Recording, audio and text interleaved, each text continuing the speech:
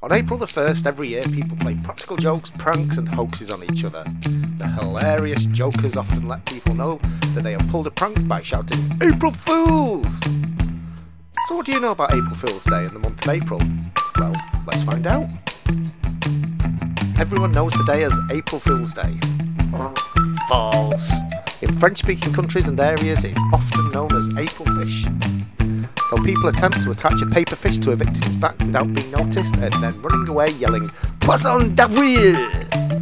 You better keep checking your back if you happen to be on France on that day. April is the only month with an I in its name.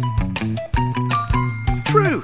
It's also the first month of the year with exactly 30 days. April Fool's Day is always on the 1st of April. False! There's no need to wait until April to play a trick on somebody. Spain and Mexico's equivalent of April Fool's Day is on the 28th of December. Even the media join in reporting on fake news stories in the newspapers, on TV and on the internet.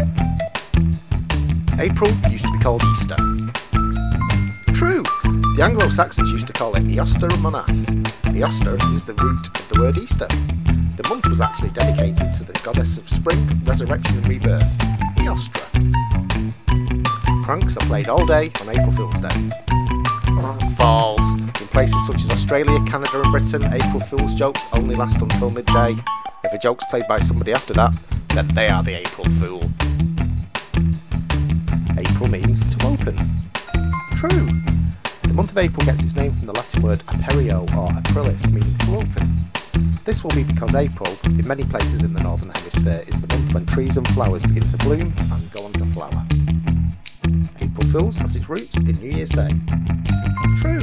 Many believe that this goes back to 16th century France. At that time, New Year's Day was on March the 25th, with a full week of partying and gift giving up to the 1st of April. Then, in 1582, the Gregorian calendar moved New Year's Day to January the 1st. Those who forgot or refused to follow the new calendar were teasingly called April Fool. Thanks for watching. All our sources and further reading can be found in the description below. Please click subscribe, give the video a thumbs up or add a comment.